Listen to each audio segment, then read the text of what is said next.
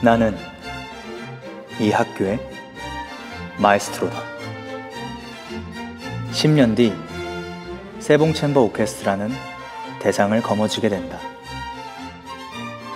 이 이야기는 내가 세봉 예술고등학교에 첫 부임했을 때로 거슬러 올라간다. 음악의 신의 학교에 마에스트로의 등장이라 재밌어지겠네.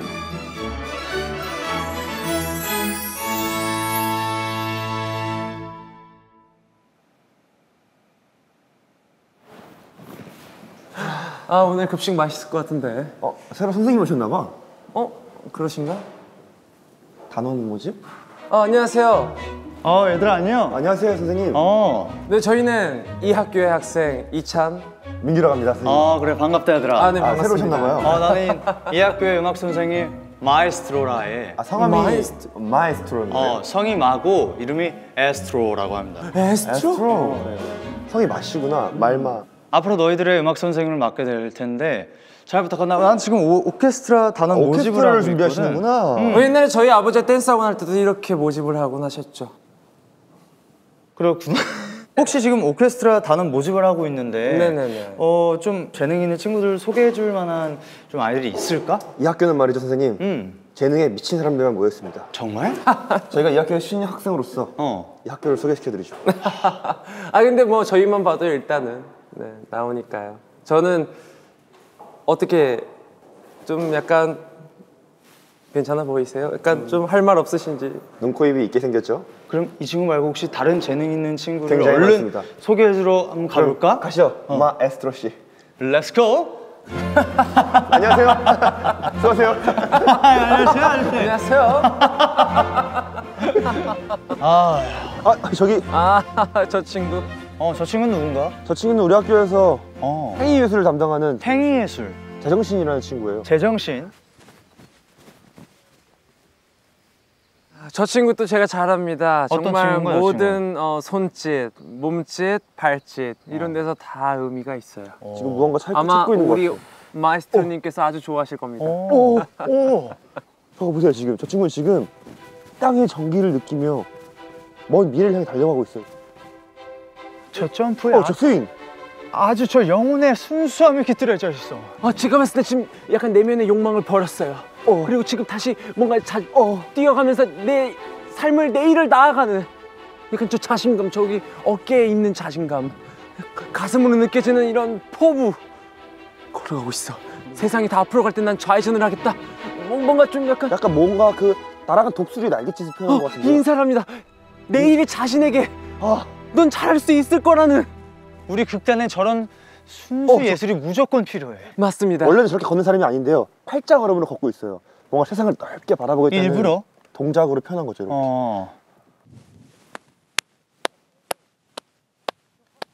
저 박수, 저 박수. 틀어진 모습이 약간 비사이사탑을 말하는 것 같지 않나요? 비사이사탑. 그냥 치지 않아요. 호흡을 살짝 죽여주면서 난 너에게 칭찬을 하는데 부담을 주지 않겠어. 민규야, 전화. 무조건 저 제정신 친구는 우리 극단에 꼭 데려야 돼. 알겠습니다, 선생님. 알겠지? 제정신이 마에스트로. 이제 가실까요, 선생님? 그래.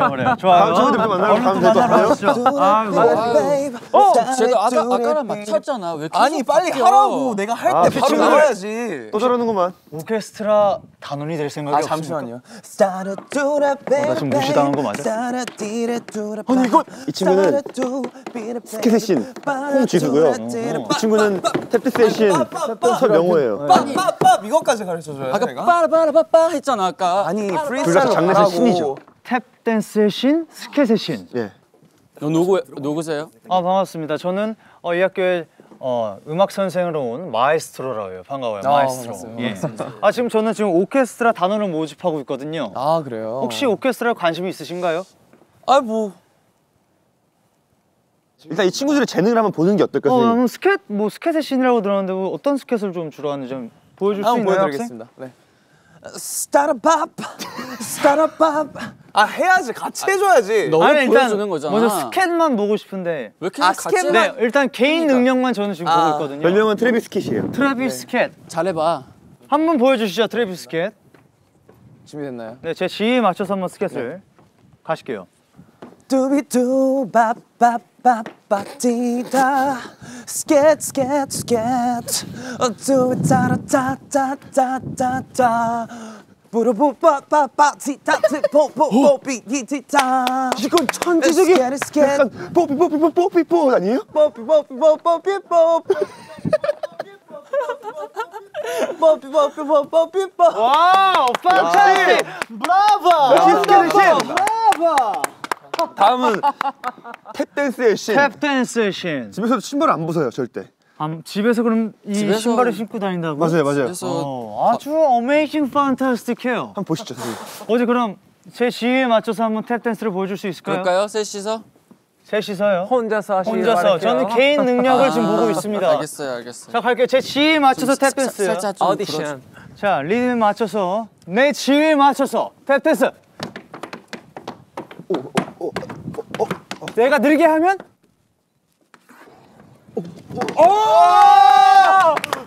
이거야. 멈추었어.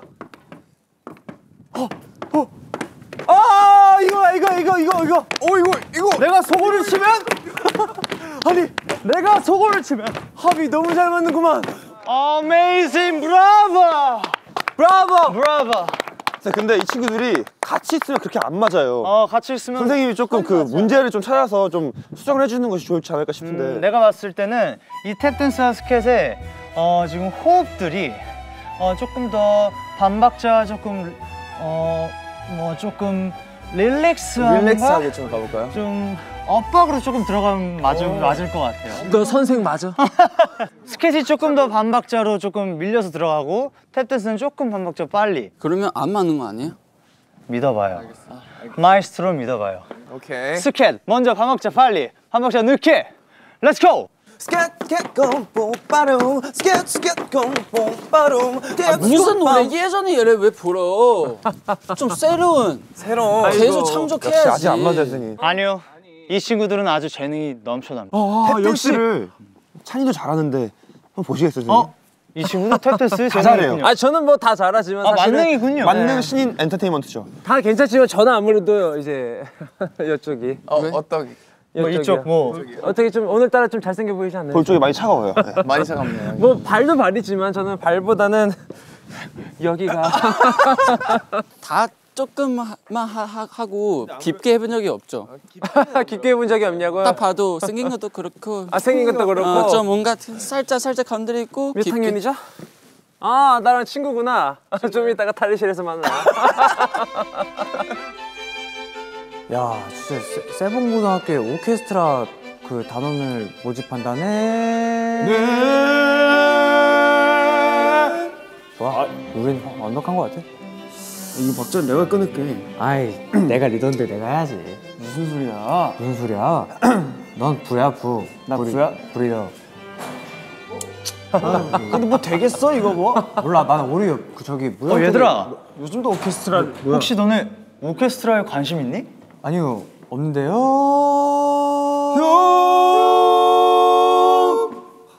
이 친구들은 저희 학교에서 3단 화음을 제일 잘 맞추는 승관, 순영, 한솔이에요. 아민 말지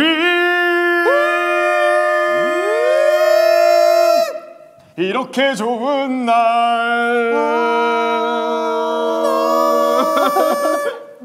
아니 어디 사이렌이 우리 학교에 새로 전학 오신 마에스트로 선생님이셔. 얘들아 반갑다. 나는 마에스트로라고. 선생님께서 전학이 오나? 이번에 오케스트라의 단장님이시라고 나 하죠? 지금 오케스트라 단원들을 모집하고 있는데 뜨뜨뜨 B 마이너. 웃음도 지금 너는 지금 음으로 하고 있구나. 와 마에스트로 역시 마에스트로. 아니 근데 이분은 저희의 선배님이십니다. 네, 순영 선배님. 버르장머리 없이 주머니를 꼽고. 어떠십니까? 궁금하긴 넌 뭐야? 엄청나지 않은가요, 선생님? 근데 또 우리 마에스트로 선생님도 굉장히 또 음악에 재능이 엄청나신 어쩌라고 우리가 더 잘해. 아주 대단해. 아주 대단해. 아, 선생님도 같이 호흡 한번 맞추시면서 호흡을 좀 맞춰보는 게 어때요? 음을 한번 던져보렴. 아무거나 던져보렴. 넌 정말 섹시 눈 섹시 코 섹시 모든 게 정말 다 섹시. 이 정도면 너희들은 마에스트로의 오케스트라 단원이 될 수 있을 거야. 잠깐만요 선생님. 저희가 뭘 믿고 마에스트로 선생님을 뭘 믿고 거기에 들어가는 거죠? 뭘 믿고? 뭘 믿고? 바로 날 믿고. 바로 날 믿고.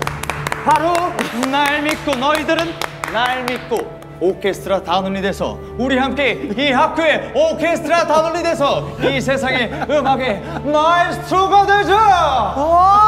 지금까지 웅변대회 잠깐만, 이게 오케스트라인 거예요? 아니면 뭐 합창단인 거예요? 뮤지컬인 거예요?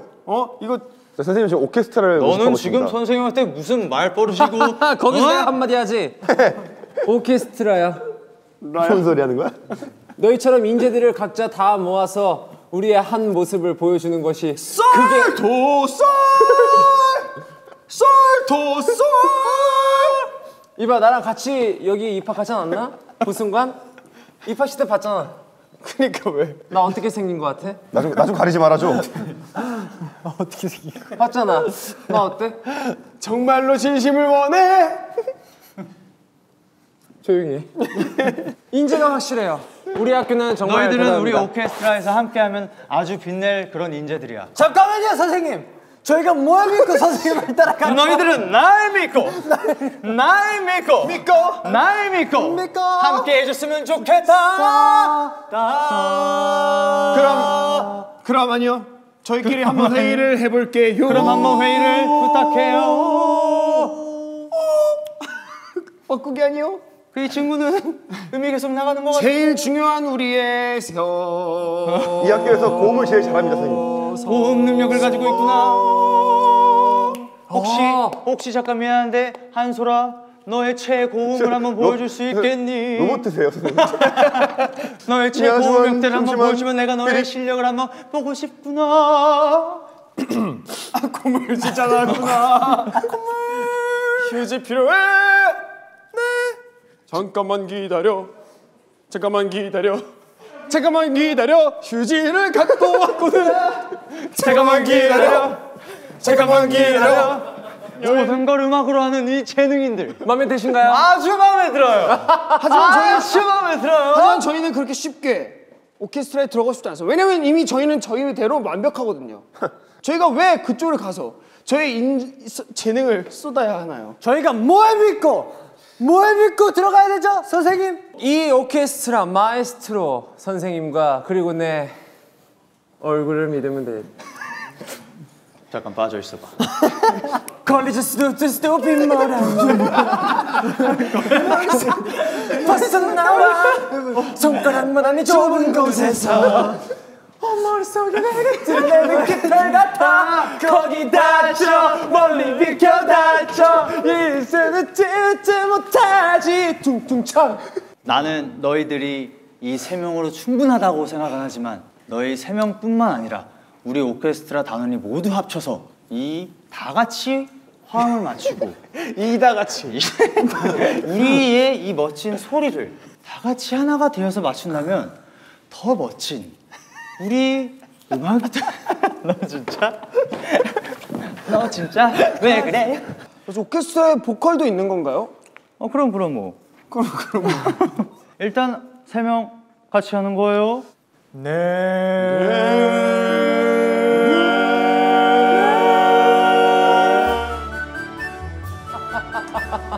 식사로 가시죠. 여기가 바로 세븐고의 급식실인가? 네, 맛집입니다. 오늘은 어떤 또 음식들이 있을까? 마에스트로님 잠시만요. 세븐고가 또 여기 급식이 아주 맛있다고 또 소문이 났어요. 그럼요. 잠시만.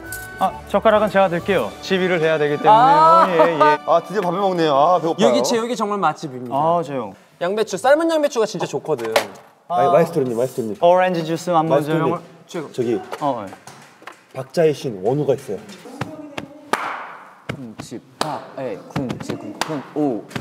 저 박자의 신처 원우. 리듬 타고 있는 저 친구 말하는 거예요 지금?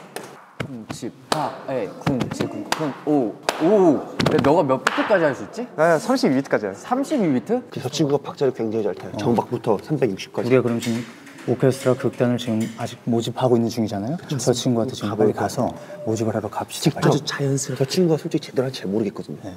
정말 박자의 신인지 박자를 얼마나 알고 있는지 선생님께서 좀 파악을 좀 해주시면. 얼른 가시죠. 갑시다. 저 잠깐만요. 오렌지 주스 국만 챙겨. 아, 국은 전 양배추 한번 조금 국만 챙겨. 박자 감각 좋은데? Hello everyone. 안녕하세요. 안녕하세요. 정환 정환이 오랜만이야. Nice to meet you. 반가워요. I'm Maestro. 마에스트로. Maestro. What's your name? 원우입니다. 원우. 혹시 리듬의 신? 맞아요. 박자의 신. 네. 박자의 저 신. 지금 보고 있었거든요. 뭐 어떤 걸 보고 있었어요? 이 16비트 한번 보여드려. 16비트? 보여드릴까? 오케이.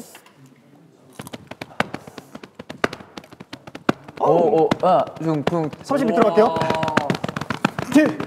고릴라 비트 가능해요? 고릴라 비트? 몰라 비트요? 이야 대단하다. 아주 인재가 좋은 학생이에요. 아니야 아직 앉지 말고 그러면은 약간 호랑이 근데 누구세요? 호랑이 비트. 저 있잖아 찬이야 나. 찬이야? 형. 너 그 인기 많은 애. 그래 나. 뭐 보여달라고? 호랑이 비트. 호랑이 비트는 뭐? 약간 호랑이처럼 아까 호랑이 고릴라처럼 같이? 호랑이를 약간 연상시키는 비트 잘하잖아 형. 오케이, 가볼게. 타이거 비트. 잘하네. 아니 근데 너가 그랬잖아. 그 32비트 말고 그 64비트 하고 싶은데 아니, 내가 아직 배울 사람이 64비트가 안 없다고. 돼. 선생님 근데 테스트가 필요해요. 그 64비트가 안 되면은 조금 어렵잖아요. 64비트 중요하죠. 선생님 되지 않나요? 되죠. 보여주세요 64비트. 아까 전에 32비트가 어느 정도였지? 이 정도가 32비트잖아요. 잠깐만 긴장을 좀 많이 하신 것 같은데 잠깐만요. 마에스트로 64비트 보고 싶은 사람 소리 질러!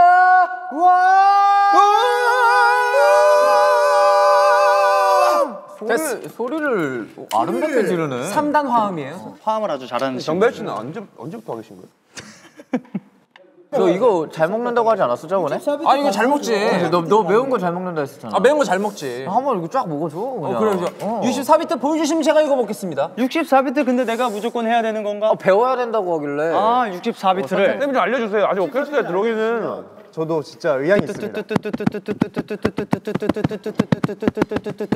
이게 한 16 정도 된다고 하면 네. 이게 32비트? 이게 32 정도 된다고 하면 선생님 표정도 이렇게 되는 거예요? 왜냐면 64비트는 굉장히 빠른 비트이기 때문에 우리 선생님 이렇게 하는데 웃어도 되는 거야? 아니. 근데 이 친구가 옛날부터 다 잘했어요. 근데 이 친구도 64비트를 해요. 아니 근데 실제로 얘네. 아니 찬이 학생 64비트는 모든 걸 내려놓고 빨리 할 줄 알아야 되기 때문에 선생님이 직접 보여준 거예요. 그러니까 네네. 찬이 학생도 한번 할 수 있으면 보여줘요. 봐요. 저도요. 너무 잘해. 진짜 너무 못하는 게 찬이는 없어. 다 잘하잖아. 이것도 좀 매운 것도 잘 먹고. 매운 것도 잘 먹지. 여기 또 이 친구가 캡사이신이에요. 맞아. 캡사이신이라서 매운 것도 정말 자주 먹고 잘 먹고 얘기할 때마다 이거 보이시죠 지금 이런 거. 저는 실비김치밖에 안 먹어요. 실비김치 너무 매운 건데 이거. 그래서 항상 저 이거 가지고 다니고. 그럼 말할 때마다 습습거리는 거예요?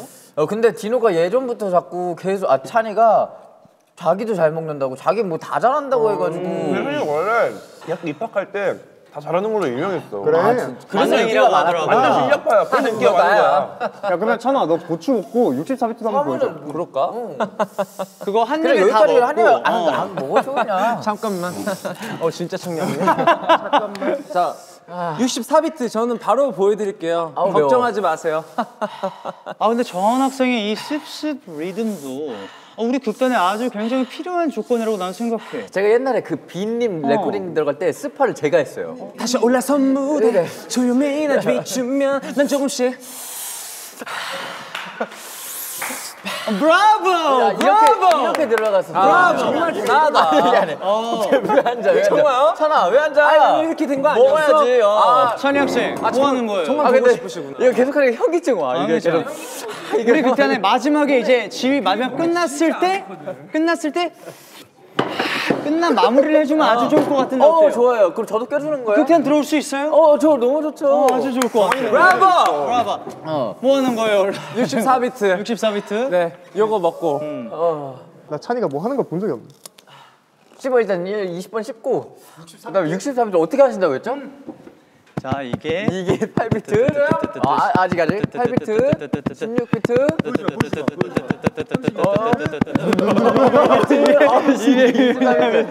지금 다 잘하잖아. 8비트부터?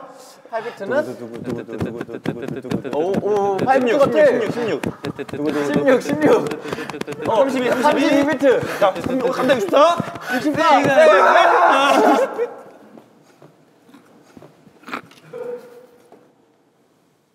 야, 너 브라보! 다 잘한다. 브라보! 야, 고추 냄새가 여기까지. 원우군은 어느 박자까지 가능한 거예요, 그러면? 저는 뭐 팬비트로도 가능하고요. 팬비트. 비트박스로도 가능하고. 비트박스? 네. 비트박스 궁금하다. 비트박스. 어이,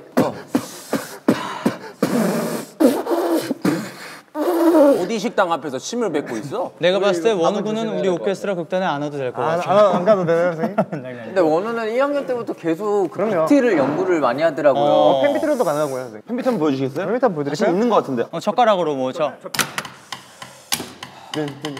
아니. 이거는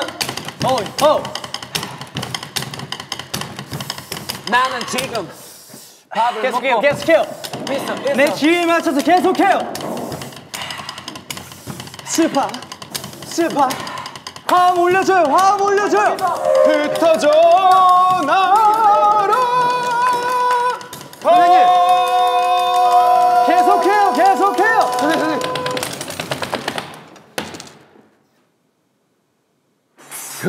쟤 뭐야? 그래서 제정신이. 저 친구는 꼭 우리 극단에 데려와야 돼. 알죠? 대답이 굉장히 빠르군요, 선생님. 저 친구랑 대화하려면 직접 몸에 대화를 하셔야 됩니다. 말로 할 수는 없는 거죠. 없어요. 내가 몸의 대화로 한번 저 친구 꼭 데려와 볼게요. 저 친구는 벌써 음식을 음식을 못 잡아요. 음식을 못 잡아. 걱정 마요. 나의 몸에 대화가 있으니까. 다녀오세요, 선생님. 네, 다녀올게요.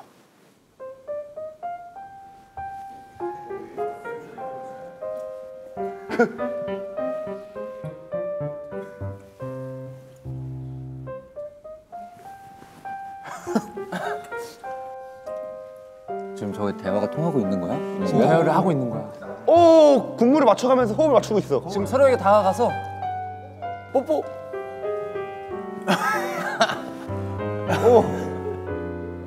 피했어. 오, 약간 성장을 표현하는 건가? 선생님은 누구세요? 나는 마에스트로야.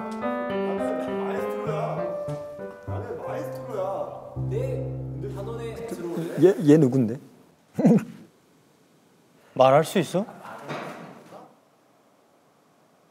난 못하는 줄 알았지.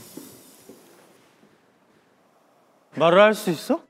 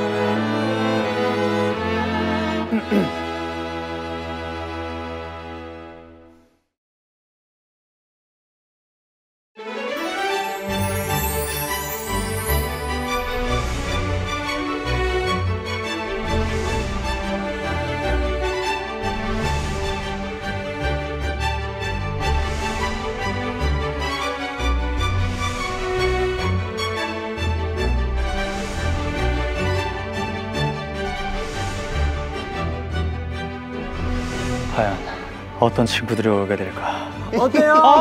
와줘서 고마워요, 순이 형들. 다 올까요? 최고의 음악의 신 지훈 군이 하지 않았어요. 한 번도 본 적이 없는데? 반갑습니다. 전 이 학교 음악의 신 지훈이라고 합니다. 근데 그 친구가 여기 들어올까요? 당신이 무조건 필요합니다. 아니요.